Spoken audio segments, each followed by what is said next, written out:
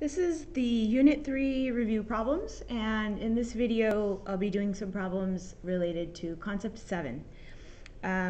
Concept 7 is graphing parabolas, or graphing quadratics.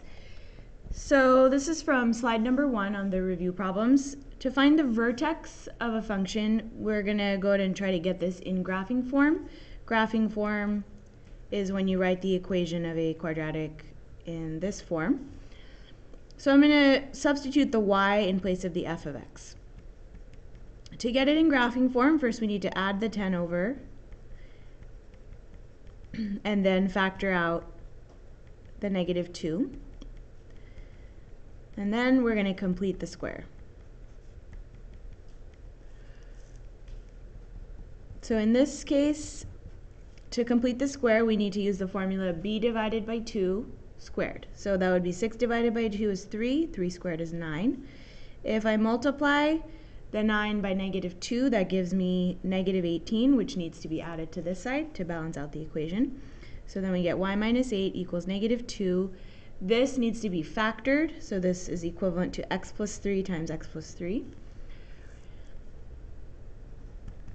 So in graphing form, I get y equals negative 2, x plus 3 squared plus 8. So the vertex of this quadratic is at the point negative 3, 8. All right, we're going to look now at problem number 2, which is also concept 7.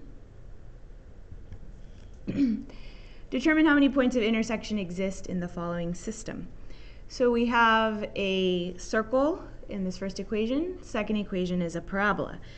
If we graph these, we can quickly tell where they intersect, or how many points of intersection there are.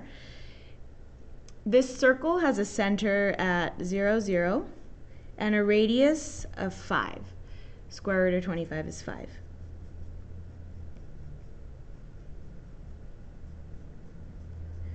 All right, so sketching the circle looks something like this. If we sketch this parabola has a vertex at 0, negative 13. So that would be down here.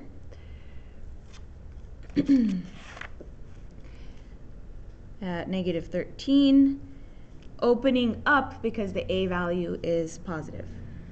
So we can see here that this parabola has 1, 2, 3, 4 points of intersection.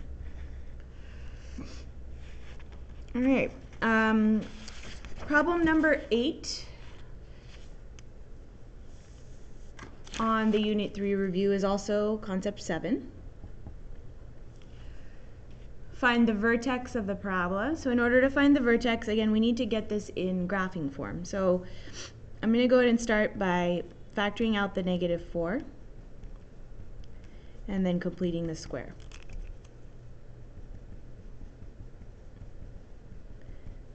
Doing the formula b divided by 2 squared, that would be 6 divided by 2 is 3, 3 squared is 9. On the other side of the equation, I need to add a negative 36 because of the negative 4 that's out front. So that gives me y minus 36 equals negative 4. X squared plus 6x plus 9 is x plus 3 squared.